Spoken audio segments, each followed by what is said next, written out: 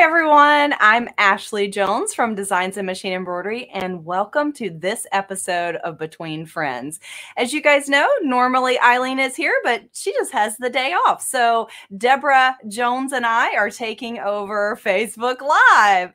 So I am so excited about today's episode, and I can't wait to share some fun information with you guys. But before we get started, make sure you're telling us in the chat where you are watching from. Say hi to us. Tell us what you're hoping to learn today. So we've got some good information, something that's very important to our embroidery success, but I want to hear from you guys where we're watching from. So I see tons of people joining. We've got a couple people from Arizona. We've got San Antonio, Texas in the house. I see Florida popping up, Tennessee. Thank you guys for joining. So Santa Fe, oh, such a beautiful city. And then I see a friend here, Janet Val, says, good morning. She's multitasking at work with her Bluetooth ready. Shh, don't tell her boss. So welcome. So I'm glad that you guys could join us. Okay, so today, let me tell you our topic. So today we are going to be talking about how you can get your best embroidery ever. So we want to say no to puckering and say yes to that best embroidery ever. So it is so important to choose the right stabilizer and needle for your project. Those are crucial to getting that stitch out that we all long for, the one that's perfect. And so today we are going to answer a lot of your stabilizer questions and even that needle selection question. And you'll see tons of samples today as well. And believe it or not, Deborah Jones has some tips on some household items that can be used as stabilizers. So I can't wait. She always has the best information. And speaking of Deborah, so we are talking about the embroiderer's compass today. So we've got a fun little game plan to get you guys involved in our Facebook Live today and get all your questions answered. But Deborah invented this tool that answers your question about what stabilizer do I use with what fabric and also what needle. So it is probably my most used tool in my embroidery room. And you guys are going to see why today, because it answers all those questions so that I can get that perfect stitch out. But hey, since we've got Deborah with us here today, I would love it if she would join and then tell us all about the embroiderer's compass. So Deborah, welcome. It's so good to see you. I always love to visit with you and learn from you, but I really would love if you would share like your reasoning for inventing the embroiderer's compass. So well, Ashley, it's great to be here, of course. I love coming on Facebook Live with you and Eileen. But, you know, the embroiderer's compass really was born because, you know, we just can't remember what gave us those great results the last time we worked with a fabric. You know, sometimes we can because it might have been trial and error, but we don't want to go through trial and error every time. Right? And you know, I remember when I wrote the book Machine Embroidery on Difficult Materials, and for the cover shot we were doing silk charmeuse, which is a difficult fabric, okay, and it's very soft and supple. So I thought, oh, I know, I'll use that soft and supple no-show, you know, and it puckered. And then I said, oh, I know what's wrong. I didn't use the fusible no-show, you know, and so I used the fusible and it still puckered, and I was so disappointed. So I said, you know what, I'm going to go back to basics. And one of the basic rules is to use a tearaway with a woven material, which we'll talk more about later. And when I did that, puckering was gone. So I thought, you know, I need a tool to help us remember all these stabilizers and when to use them, because often it's intuitive. But you know, Ashley, there's not just a single stabilizer that will work with any particular fabric. So on the compass, many of the fabrics, there are a couple of choices. I love that because where I live, Deborah, I don't have a store really close to run out and get an alternate if I don't have the right one. So I love that about my compass, that you give me more than one option. So even if it's one I've done a million times and I'm going to grab for that particular stabilizer because it's tried and true, if I'm out of it, then I need help deciding what to use as an alternative. So I love that. That's invaluable information. Well, you know, Ashley, I love the way you have this planned today so that our viewers can ask what fabric they want to see the stabilizer and needle combination for. So let's jump in. Okay, sounds good. So, guys, we have a little game planned. A game plan, that can be two different things, right, Deborah? I didn't plan that.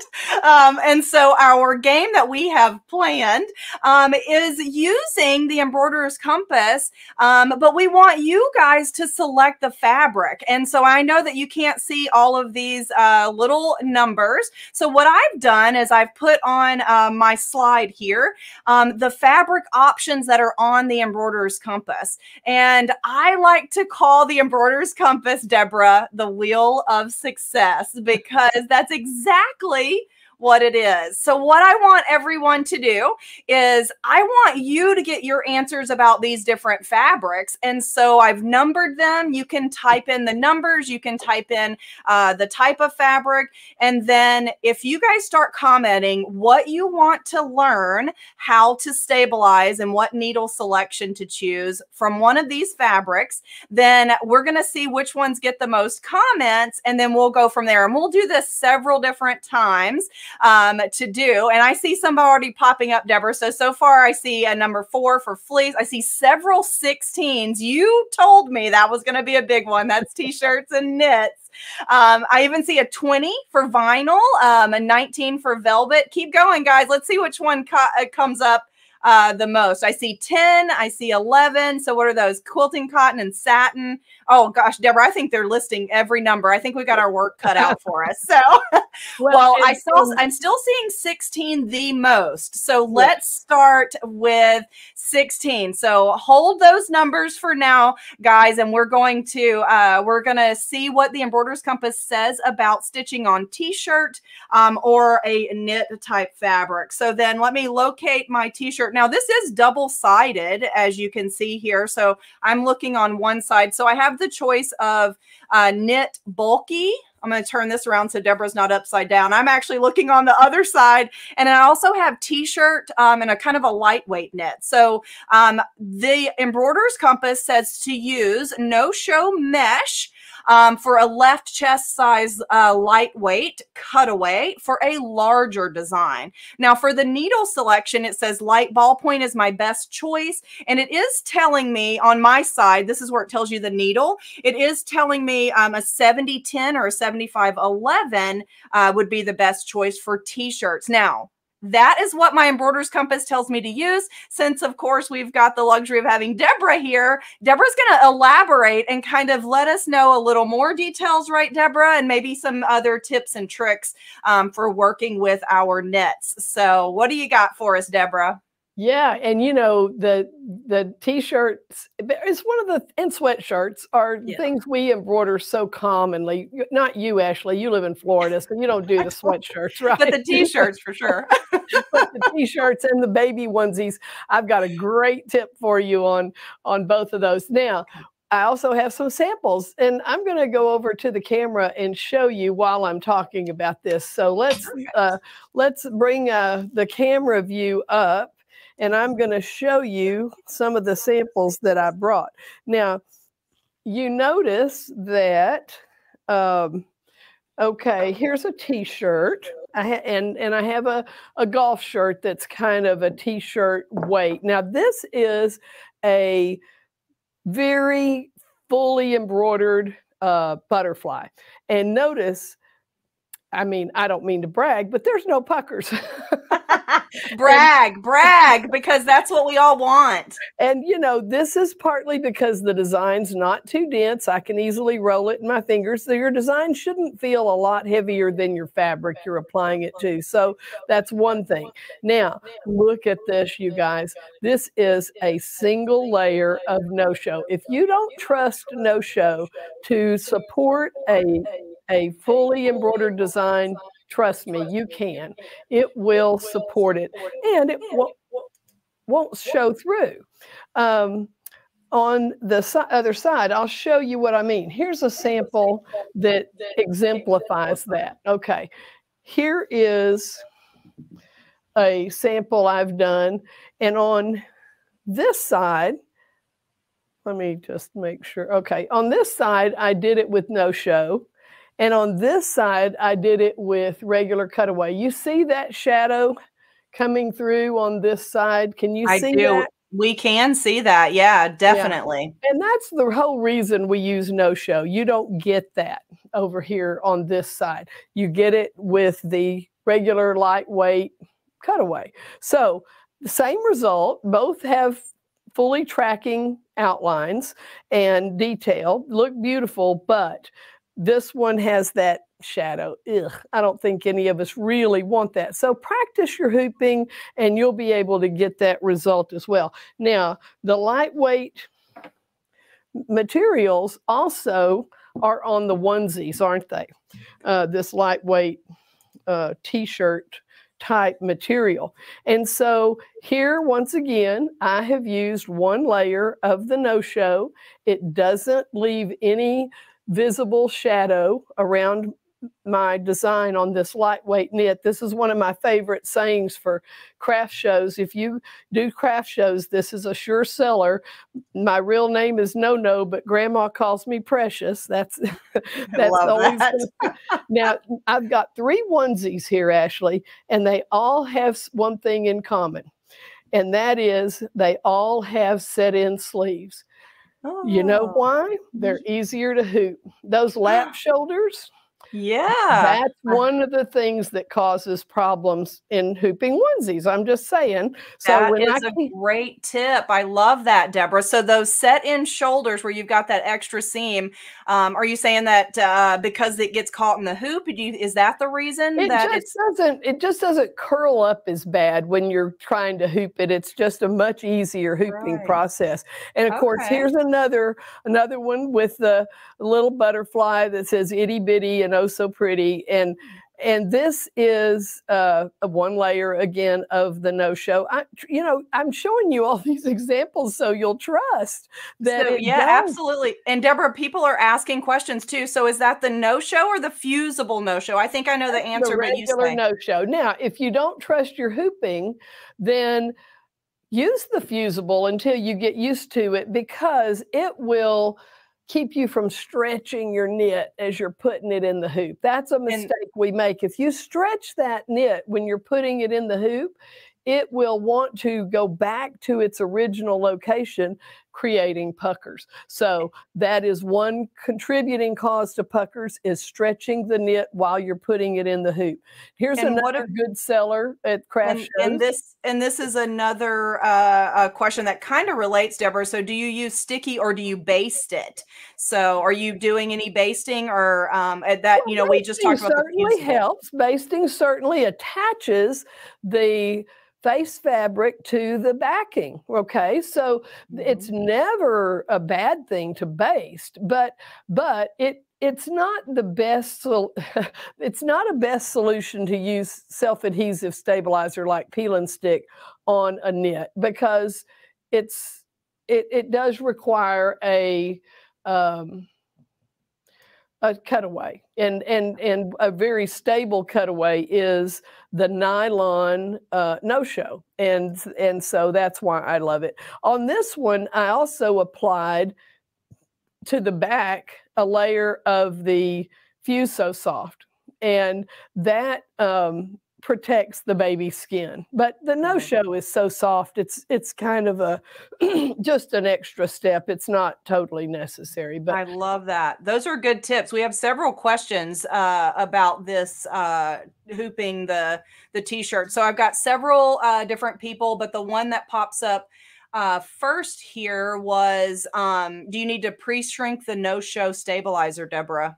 no, but just remember, it is heat sensitive, so don't overheat it after it's been embroidered. So no, super hot dryers, dry on medium heat. Some people recommend, ironing their no-show before they put it in the hoop. You can do that. But if you're not overheating your item after it's done, that shouldn't really be a factor. Now, yeah. Go ahead. Sorry. Go ahead. No, ask away. Robin Maddox said, how close do you trim the no-show? And this is something that I learned from you. So that's actually a great question, right? Yes. You do want to leave about 1/4 of an inch around your embroidery so that it has a platform to stand up on. So your embroidery stands up on that little platform. If you ever see embroidery that looks sunken, it's partly because it could be because it was trimmed too close and the embroidery sinks. Especially that can happen on a heavy design. Now, this shirt, okay, this is one of those moisture wicking shirts, which is even more difficult than t-shirts and onesies, and very problematic for those of you who have done them. And this was done with no-show. Now, this is an example of the fact that you can use multiple types. Now, I did trim this one a little close, okay, but it's 1/8 to 1/4 of an inch is good. Now, that one was done with no-show. This one, I've got 3 different examples. This one was done with Poly Pro Performance. Looks similar to no-show, but it's a little firmer. So if you haven't tried the Poly Pro Performance, that's another good one for these stretchy knits. And the last one was, and all of these are really, I would consider nice jobs. They are pucker free. They don't have a shadow. They are perfect in their outlining. Okay. So, and a pretty stitch intensive design. And this one was done with a woven stabilizer called Stable Sport. Okay. And this is actually,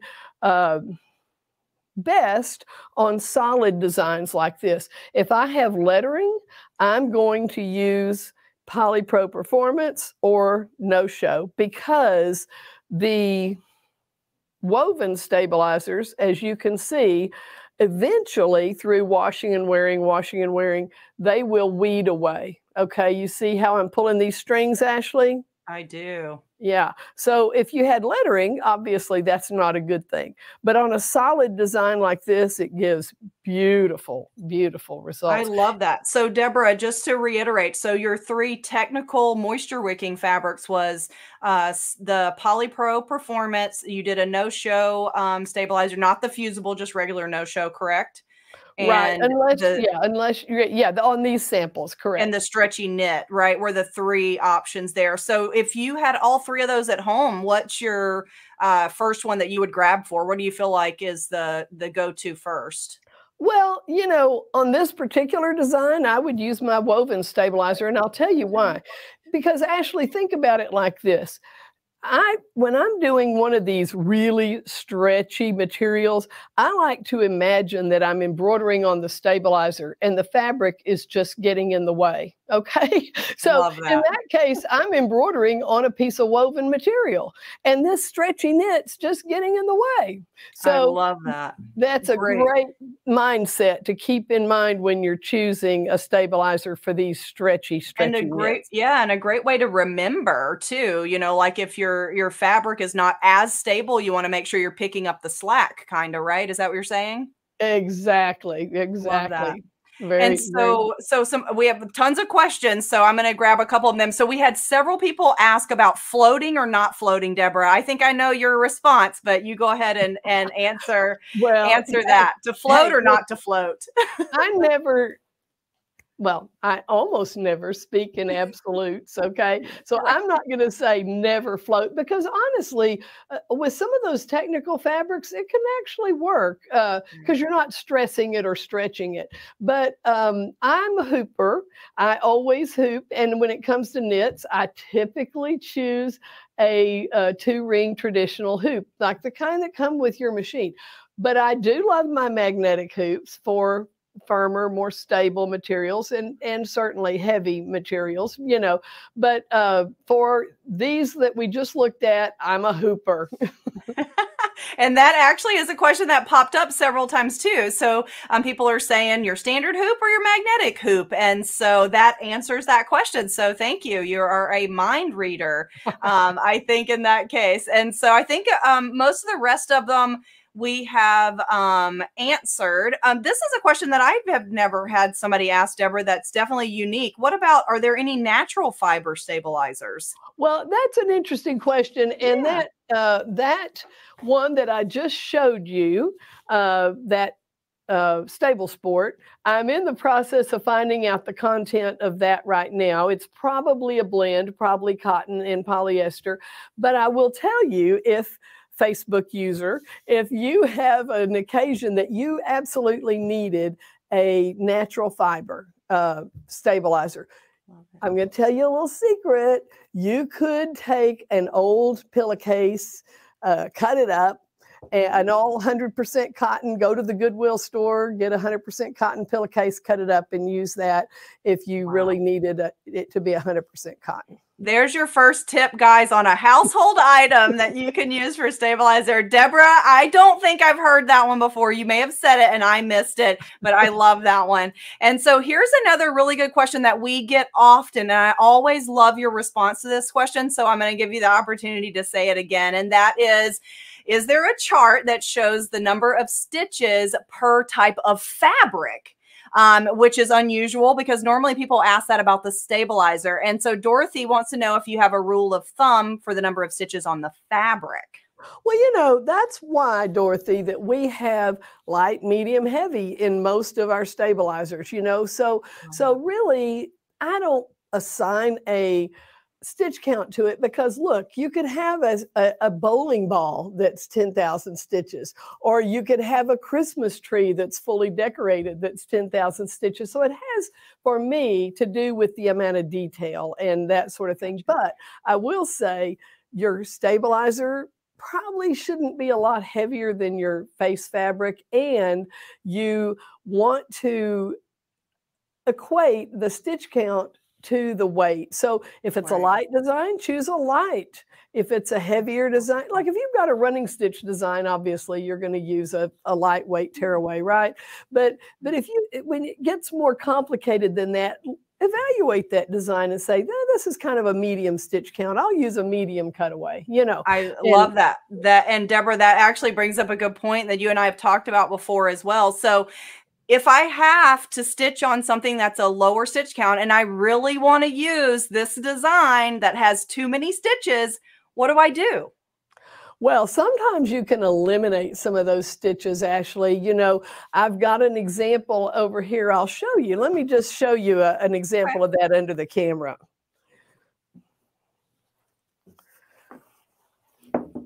So, you know, that butterfly that I showed you on the t-shirt, here, I'll show it to you again.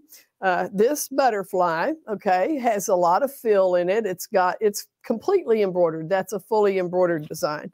But here's that same butterfly without all that fill. And that is a great solution for a lot of designs. You'd be surprised how many designs you can just take the fill out of, and you get this better result. Now, I'm going to tell you, while we're over here looking at this nylon jacket, actually this is polyester, but same would work for nylon. These dense, heavy, how should I call it? High thread count, tough synthetic fibers. That's the way I would put it. They need a sharp needle, Ashley. And that's what the compass is going to tell you on a nylon or polyester fabric, it's going to tell you to use a sharp needle, and that's the reason we get this result. In fact, woven materials are best for with sharp needles, because if you think of it, you guys, if you're trying to pierce this,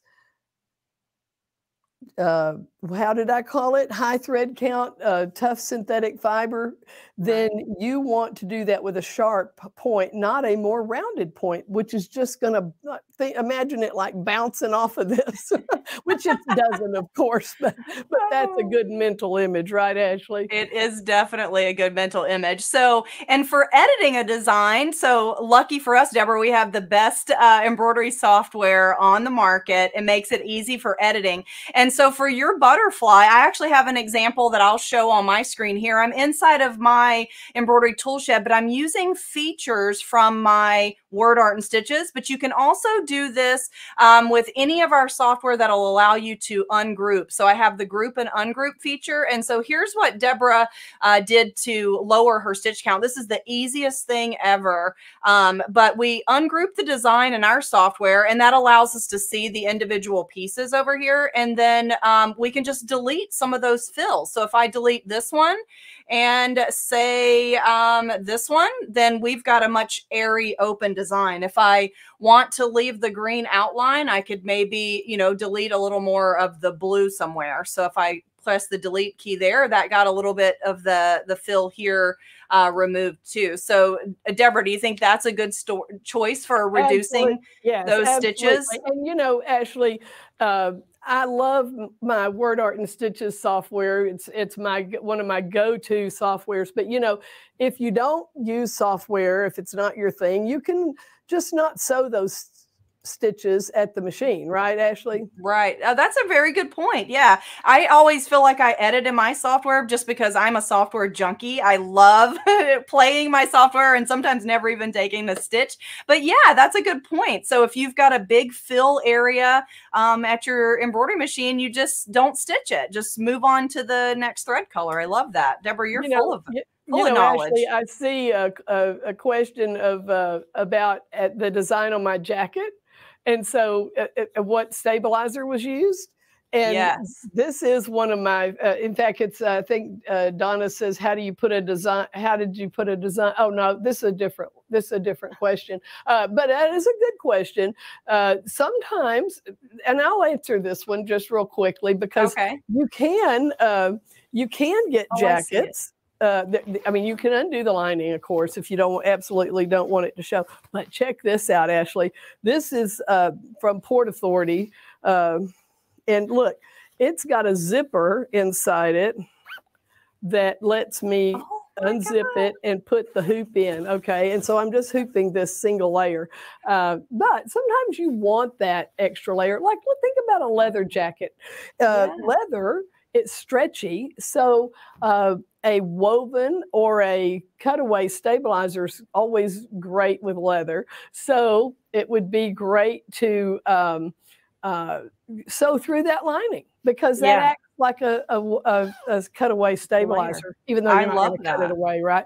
Okay, here's the question I had seen from Mona, and it's, did you embroider your design on your sweater with that same stabilizer?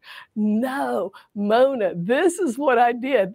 And I really, this is a bulky, stretchy, crepey knit, really a difficult challenge, I believe. But I used a matching polyester organza.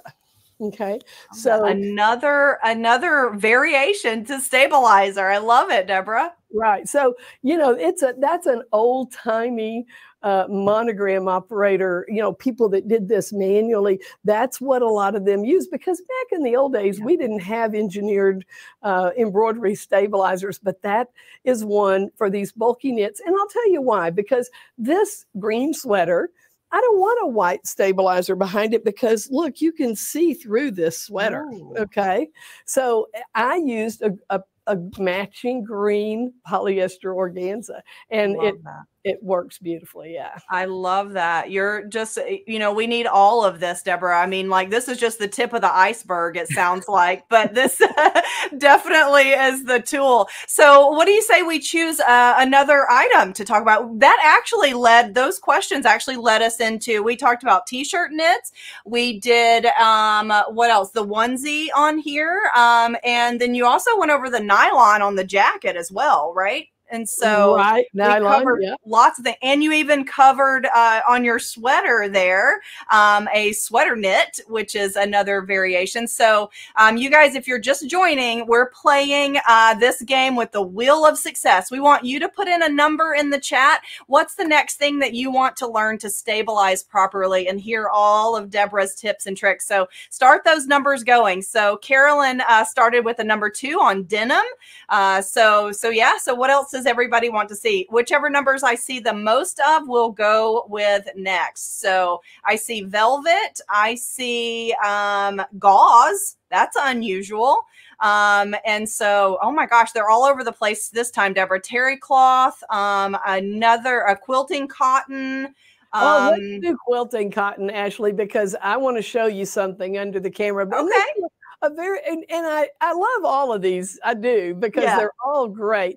But I think quilting cotton is one that a lot of people struggle with, because today a lot of people want to put machine embroidery on their quilts, and not just quilting designs. You know, maybe they want to quilt around an embroidery design, you know. So I want to show you. Now, I don't have a quilt, but I'm going to show you some embroidery on very similar fabrics, and even a sheer. So I'm going to go back over under the camera, and I'm going to grab a couple of samples. Now, this is probably the closest thing I have to a quilting cotton, because it's just a lightweight cotton dishcloth, right? And it's so lightweight, you can really, you know, kind of see through it. So in fact, I bet you can see those stripes. Yeah, you can. Yeah, I can see the mat. So this is a very full coverage design. Now, this was done with a crisp or firm, some people call it, tearaway. You can even see a little bit of it left in there. I could get that out. But tearaway is going to give you your best results on most wovens. You know, people say if you wear it, don't tear it. Well, that would be true of knits. But when it comes to wovens, not so much. Here's an example of a wearable woven. Another fabric similar to the weight and makeup of a quilting cotton. And look how cool it looks with the tearaway. There's absolutely nothing left. Same thing, those of you who asked for towels, I saw a few did. Same thing, just a crisp tearaway is going to give you a beautiful result and nothing left on the reverse. Now, I love that. And so, Mary Camp DeSantis says, what about stabilizer on quilt blocks? So this applies also, Deborah, because we're generally creating quilt blocks with quilting cotton, correct? Correct. So, you know, I would again recommend for your actual stabilizer a firm or crisp tearaway. However, if you want to add some body to that quilt square before you embroider it, or quilt fabric before you embroider it, you can always iron on some a stabilizer to the back, like a Fuse So Soft, actually. And for that matter, Fuse So Soft works great on ravelly fabrics, woven fabrics like silk du peony. And you can, you know, we think of putting that on after the embroidery, Ashley, but put it on beforehand, and it adds body and it controls the fabric. I love that. This is another lightweight woven sample. This happens to be just a plain cotton handkerchief, similar to a quilting cotton, even a little bit lighter. And on these sheer fabrics that you can actually see through, I don't want to use a firm tearaway, even though they would work, but then you're going to see them through the embroidery, and I don't want to have to pick it out of all these little areas. So in that case, I use an invisible stabilizer, and that's the sew and heat. because you can just tear it away. And Ashley, I don't know if you can see that little shiny bit of it left on the back. And You yeah, see when it? the light hits it, Deborah, yeah, you can I see see it. it. I see it showing. That is a little bit of the sewing heat remaining because you have to actually touch it with your iron, okay? But it doesn't show on the front. So you just tear away the big pieces, run an iron over it, and fold it up and put it in the box. It's ready to go. And for those of you who don't know what I mean by a crisp tearaway, there's two kinds of tearaway, crisp and soft.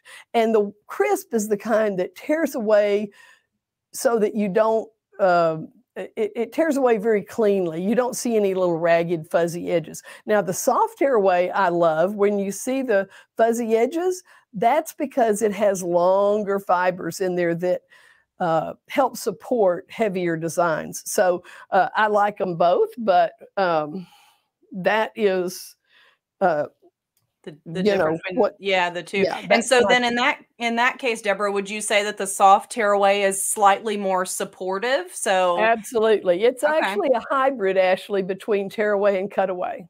Love that. I love it. And so a couple of other questions that we had that popped up. And so someone had mentioned the software installing on Mac. I'm trying to go back to find that. The comments are flying so fast.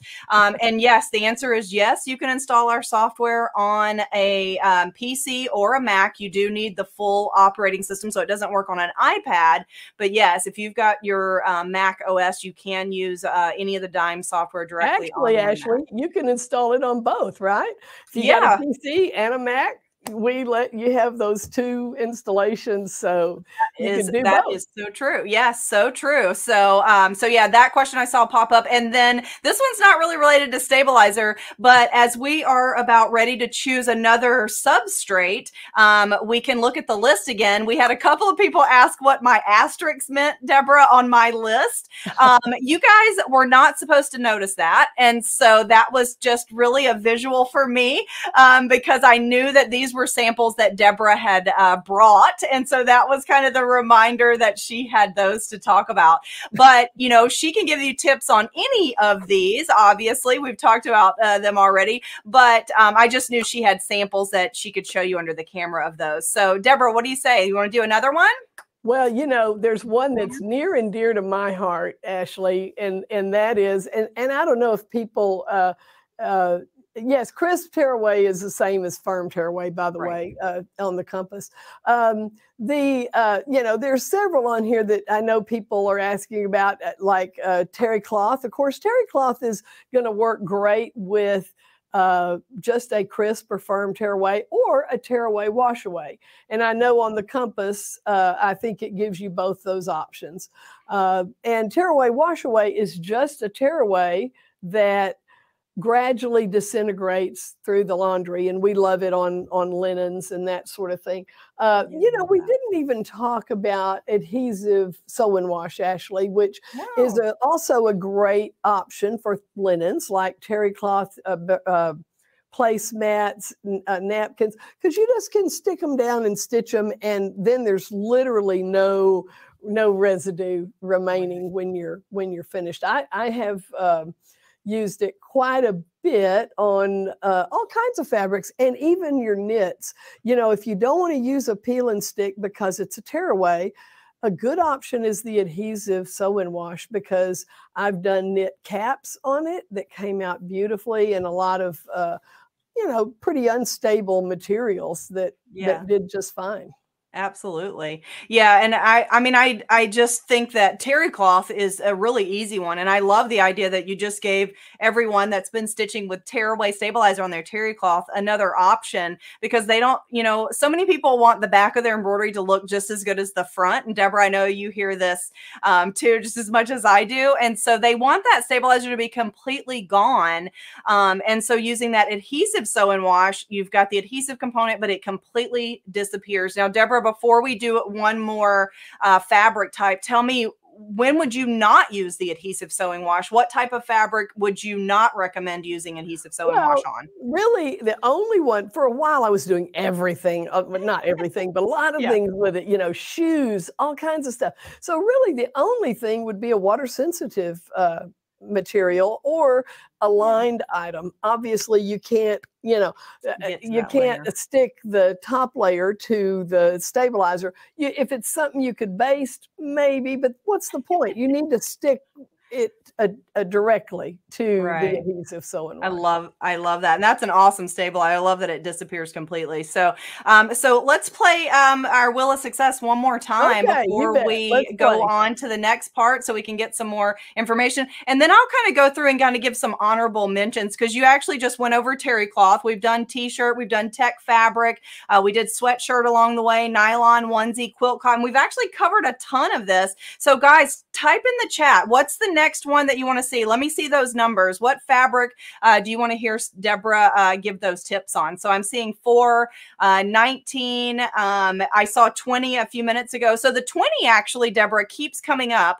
So maybe we talk about that one. So vinyl is number 20. And the Embroiderer's Compass, guys, says soft tearaway or medium weight cutaway with a higher stitch count. And for the needle choice for vinyl, Deborah recommends a 70-10 or 75-11 in a ballpoint or a sharp. Now, Deborah, that's actually a great one for you to kind of explain why you would give a recommendation for both a sharp and a light ballpoint on the needle as well. So take it away on the vinyl. Okay, so vinyl, you know, is subject to perforation, obviously, and also, by the way, some vinyl won't. When you put it on a self-adhesive stabilizer like peel and stick, it won't come off. So beware of that. You know, if you're doing the inside of a bag or something, test first because it won't always release. But the needle is an interesting subject because your needle has a footprint, and so start out with a sharp because it has the smallest footprint. But if when the needle is trying to escape the vinyl on its upstroke, if it cannot escape and it's breaking your thread, that's your indication to go to a light ballpoint. See, it's just that simple because leather's the same way. Leather is best with a small footprint, being a sharp. And if your thread can't escape because the hole isn't big enough and that leather is spongy and it's closing up around it, then switch to a light ballpoint. It's just as simple as that. Who would have thought that our needles, they are very technical. That's why we have all of these choices. But Deborah, I love that. I love all the technical information that you give because I think it makes us all think a little deeper so that if you don't have something written, you just kind of use the things that you know about what's happening with your fabric and your needle to make your first best choice if it's not something written, right? And then since we have a little bit of time left, maybe we do some honorable mentions here that maybe we could just verbally talk about. And so someone said 14 socks, which is an interesting one. So if you want to in fact, let me just grab my, I'm going to grab my, I'll be right back. I'm just going to grab my, I'm just going to grab on the socks, while she's grabbing that, I'll tell you what the Embroiderer's Compass says. It says to use adhesive sewing wash, which Deborah mentioned, that's an adhesive that completely dissolves, or a peel and stick, which is a tearaway adhesive stabilizer with a water soluble topper on top. So Deborah, take it away. What else do you have to say about socks? Here's a little sock, okay, with a wing design, lots of outlining, definitely needs to be held without perforation. So this design, I would use adhesive sewing wash on. And it's great because if it was the type of sock where it touches the skin, you know, that adhesive sewing wash doesn't leave anything. And this is just one of my, you know, favorite stabilizers for, and you can see that it doesn't, the sock isn't stressed or stretched because it's adhered during the embroidery process. So I love it for socks, but if you had a simple design that has no outlining, peel and stick can work just as well, being a tearaway. But the adhesive sew and wash would be my #1 go-to for sure. I absolutely love that. And so people are still typing in numbers. Deborah, I think that they love it. Though, first of all, it's always good to learn. Do you have any quick information that you can share with us on satin or velvet? That's another number that kept popping up. Okay, well, 2 different topics, but we'll talk about both of them. Satin is, this is an interesting fun fact, people. Satin is the one of only two instances that I know of, that I can think of, where you don't use the same needle to embroider as you use to construct a garment. So satin in construction, you know, you would want to use a sharp needle because it's a woven and you want that straight, beautiful seam. But if you embroider with a sharp, you are going to cut it to pieces because it's too much, too many close needle penetrations. So the other instance, so I would recommend a light ballpoint needle for satin, right? That. Now you could even, the lightest ballpoint needle is actually a microtex type needle for microfibers. So you could even try that on your satins.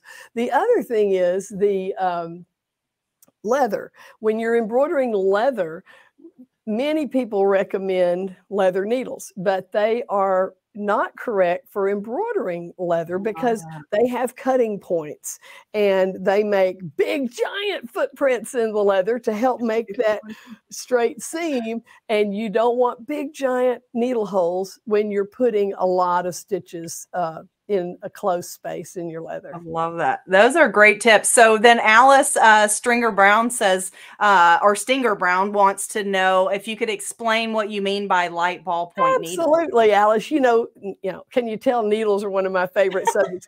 Right. When we buy embroidery needles, they are light ballpoints. So you're good, you know, when I say light ballpoint on the wheel. But let me tell you that there are also, you go to the store and buy sewing needles, you'll see jersey needles, you'll see different types of ballpoints. And there are light, medium, and heavy ballpoints. Light are for embroidering or sewing lightweight knits made out of lightweight yarns, because the size of the ball, which it's not really a ball, is it? It's just a kind of a blunt, rounded point. The size of the ball is designed for the size of yarn it's pushing out of the way, because we aren't trying to cut it, we're trying to push it out of the way. So a medium ballpoint is for technically heavier yarns, like maybe sweatshirts or sweaters like this. And a heavy ballpoint is for elastic materials, because you don't want to cut through that elastic, right? So, if you're going to get real technical, that's the difference. But generally in embroidery, we use light ballpoints. I love that. That's a great explanation. We have so many people that are loving the presentation to Deborah, and Creative Appliques. I actually love your designs. Thank you for joining. So it says, we've learned so much. Thank you for sharing your knowledge, Ashley and Deborah. And we've had people say that they have the compass. They love it. Someone said they just joined 20 minutes ago and they've learned so much already. And so just tons of people that I think are enjoying the presentation, Deborah. And I agree. This is, people don't think stabilizer and needles are a fun topic, but if you make it fun and learn, then your embroidery is going to really benefit from it, wouldn't you say? Yes, absolutely. And you know, you can certainly rewatch this after it's concluded, very shortly after we're finished here. And I wish we had, you know, hours to talk about this, because it is a very deep subject, but it's a lot of fun. And here at Dime, we're always about the education. So if you have a specific question, we'll always try to get it answered. I see a question on the screen. Yeah, Ashley. From our friend Joanne Banco has joined us today. Yeah, she says, do you recommend low density design for satin, Deborah? Well, you know, I do, Joanne, but it's sort of like what you have to do. Like when my niece asked me to do her graduation stole, her satin graduation stole, the day before the ceremony. I had to do what I had to do, you know. But I will tell you that, you know, I did their school mascot, and mostly it's lettering on those. But yes, the lighter density, for example, on the lettering, is better than a heavier density. So where you have software, Ashley, and you can make that a 4-point density instead of a 3-point density, that's very helpful. Yeah, for sure. I love that. Another great tip as well. So, well, Deborah, we are getting a little low on time. So I still want to share with them the On the House. And especially since you're here and you're part of the brains behind that program, I wanted to make sure they got to hear from you on that.